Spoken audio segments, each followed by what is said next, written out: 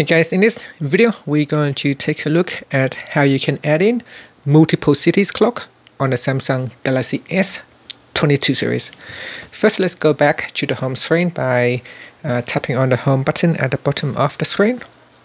And on the home screen, swipe down at the top and tap on the settings icon.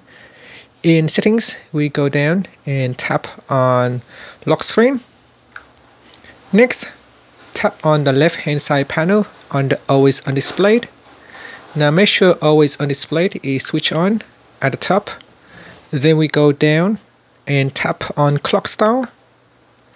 Next, in here you want to tap on the more button and then select multiple city clock.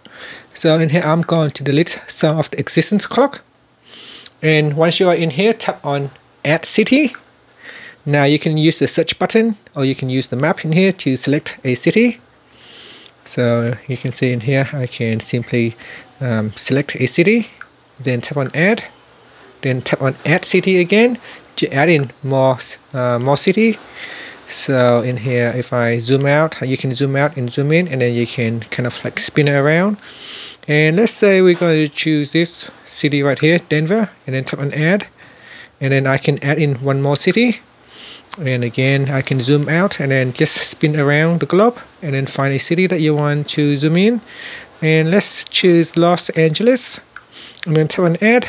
Alright, so you have to up to 4 clocks. One is the default of your local time zone, and then you can add in an additional 3 cities.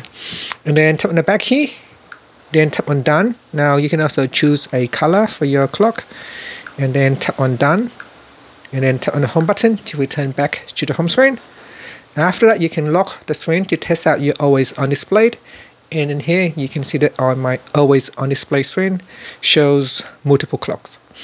And that's it. Thank you for watching this video. Please subscribe to my channel for more videos.